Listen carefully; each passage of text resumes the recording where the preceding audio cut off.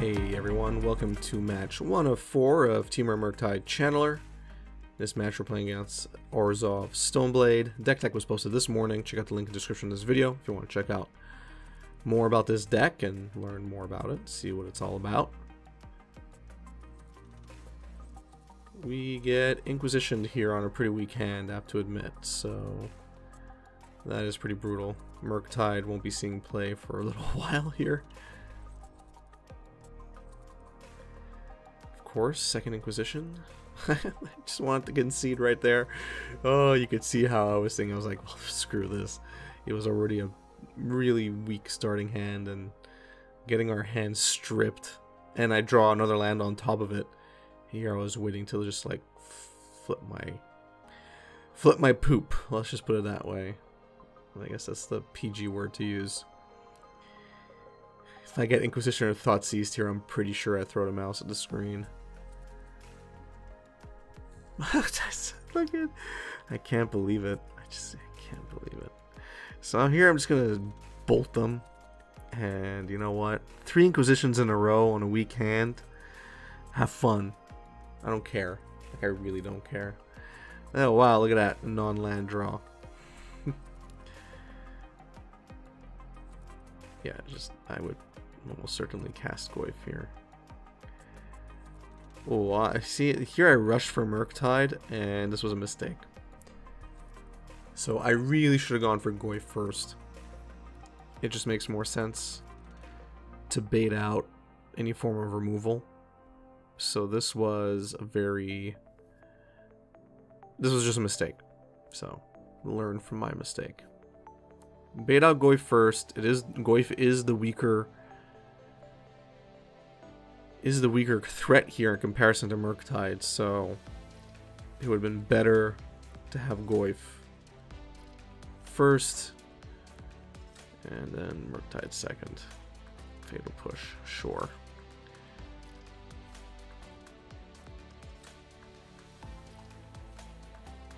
So this is just a weird game. Look at that, 2 draws, my god. 2 lands. This is just like basically going nowhere. This is my worst nightmare. I draw another land. My hand is still, like, it keeps going towards the concession button. So I'm going to play another Tarmogoyf. Our opponent has 2 cards in hand. Of course, one of them is going to be removal. Yeah, of course. Of course it's removal. Of course it's removal. Go fetch a card for the hell of it. We'll draw a lightning bolt. Yay. Okay, great. This is a great game 1. Alright, so let's play Abundant Harvest. Draw an on-land. It's a counterspell. I would prefer to threat, but okay. Let's see what they have now. I swear, like at this point, I would counter anything just because I'm pissed off. Okay, now they're vindicating our lands. I'm gonna let this resolve. This is what it's come to. Okay, there we go. Okay, Dragon's Rage Channeler. Now I have counterspell to protect it. Let's see. They'll probably cast another Vindicate, which is usually what my luck is. Let's see. Oh, a Feel the Ruin. That's nice. So they're going to Vindicate and then Feel the Ruin my stuff. That's just great. Okay, they're going to Feel the Ruin my Steam Vents. Well, I can't really do much here. So I'm just going to, you know, cast Lightning Bolt. Force Negation on top. Yeah. I guess to stop any further Vindicates. Yeah, it doesn't really matter actually because I'm going to be going for that land. Whatever. Oh, look, another Vindicate. So I'm going to counterspell that. And I'm going to get to Surveil. Oh, look at that. Force Negation on top. This is some weird magic voodoo karma. Just really weird. So I'm going to attack again. This has been the most absurd match. Game 1 I've played in a long time. And look, my mouse was already going towards Force Negation. I don't care what this person is casting. It could have been like the worst card in Magic. Okay, there we go. We won. What an absurd game. But I'm just happy. I'm sure when I think I remember when I was playing, I was like, good. You friggin' Inquisition me 3 turns in a row and then blew up a bunch of my lands. What are you? But realistically, Force Negation probably not the best card to have here if they're Inquisitioning you that much. This hand is okay. My concern really is Inquisition here, but whatever. I mean, at that point. Okay, good. It's not. Great. I'm just gonna play, yeah, like a breeding pool or steam. Yeah, it doesn't really matter.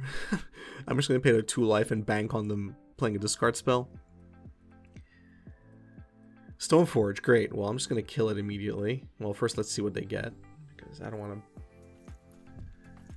see what they get here. You can see I was pretty tilted. I'm kind of tilted just going through this whole process again. Okay, let's take out Stoneforge. Great. Abundant Harvest is a card. I feel like I need another land, so I'm probably gonna go land here. Yeah, like I really do. I think this is fine. You can go fetch for another breeding pool if they target me, which I 99.99% chance I will. Sword of Feast and Famine actually is just going to be countered, so I'm just going to do that. I guess I'm getting some justice here. Yeah, goodbye. Stubborn now is a thing.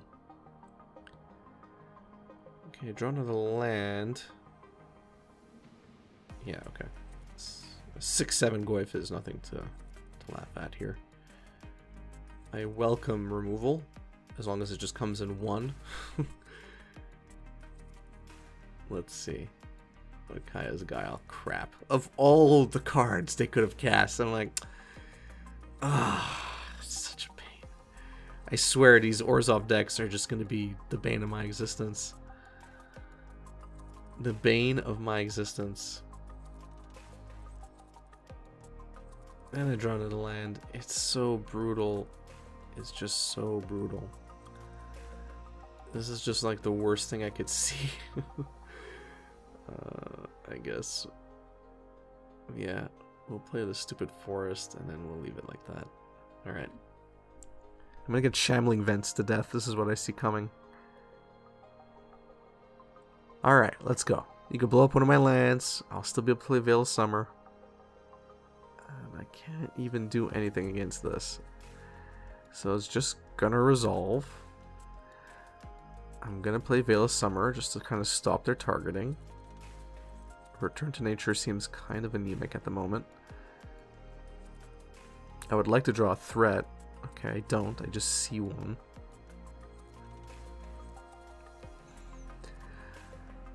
I mean, I could get rid of it, right? But I mean, it just seems like a waste right now.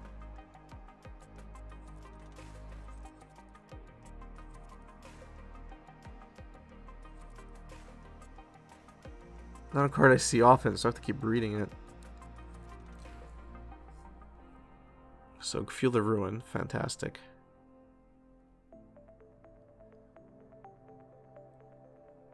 Shambling Vents. I told you. I'm gonna get Shambling Vents to death. Can't do anything here. I was hoping it was like an artifact. or an enchantment, so I could return to nature it, but no, it's not gonna happen. Yeah. So there's my Goyf. I think this is where I do, yeah, that's it. This is when we do the Engineer Explosives. So this is why I waited, because I didn't want to rush it out. I mean, it's not like I saw Dauthi Voidwalker coming, obviously, but I just wanted to wait, because I know I could do a blowout play like that. So here I'm not playing Tarmogoyf, which is smart, because I would rather play Tarmogoyf with Stubborn Denial up. So here I'm going to get Shambling Vents to death again. Opponent's at 24 life. I'm not really worried about their life total. So Lightning Bolt's great, because I'm going to kill that stupid Shambling Vents. Nothing feels better than killing a man land. Like, almost nothing feels better. Because it's just so brutal. You're getting rid of a threat that your opponent was counting on, plus... Alright, dude. Yeah, you did it. You did it. Feel the Ruin was fine, but now with Vindicate, just makes me want to play Black-White X, just so I can do it myself. So there we go. Now we can stop Fatal Push. Stoneforge Mystic is going to come down. I'm actually okay with keeping Stoneforge alive right now. Almost certain, because I could just destroy... Oh no, I can't destroy that. This is going to be brutal. Draw a card, sure.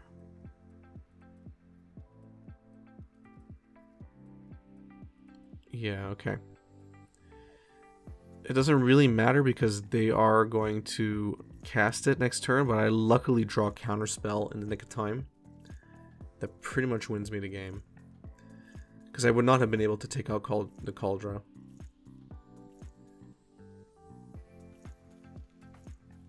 Indestructible.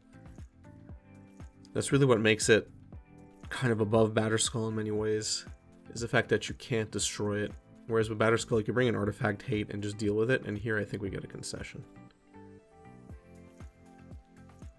Yeah, alright, cool. We got it. So yeah, that was brutal. That was brutal. I hope you learned some things here about not rushing out your best threat first, which I should know better. I mean, I've been playing this style of Magic for 6+ years, and I still did it, which I shouldn't have. I think I was just kind of excited to get Murktide Region out, and which is not a good excuse, but it is what happened, most likely, knowing myself, when I should have led with Tarmogoyf as kind of like the bait card. Anyway, we learned, we won anyway from that ridiculous game 1. Let me know in the comment section down below what you thought of how this match went. If you enjoyed the video, please give it a thumbs up. If you enjoy my content in general, please subscribe, hit the notification bell. Follow me on Twitter, Facebook, share my content on social media, watch it start to finish like you're doing right now. All this stuff really helps me out a lot. I say the same stuff all the time, but it's true. If you want to support me on Patreon, check out the Patreon link in the description of this video as well. My Patreon is set up to make you money, not really make me money. The Patreon money that I collect is for sealed boosters opening, sealed booster box openings that I do on this channel. All the valuable rares and mythics get sent back to all the patrons in the form of Patreon rewards. Anyway, all that information is on Patreon. Check it out. I think it's worthwhile if you can scrimp $5 a month. If you can't, no problem. Just watching and sharing my content is good enough, and I appreciate every bit of it. Thanks, and have a good one.